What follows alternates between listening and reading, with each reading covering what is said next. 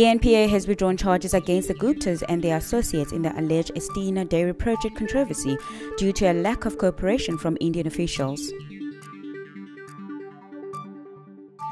AfriForum's urgent application to review Parliament's Joint Constitutional Review Committee report on amending Section 25 of the Constitution took place at the Western Cape High Court today. 3 Philippine policemen have been sentenced to decades in prison for murdering a teenager during an anti-narcotics sweep.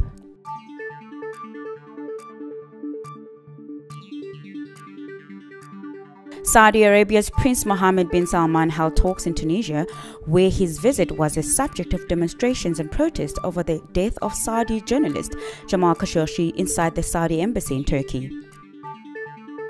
The 6th Ajial Film Festival is underway in Doha, Qatar, to showcase and assess the film world of the Middle East and Pan-Arabic communities' contribution to the world cultures.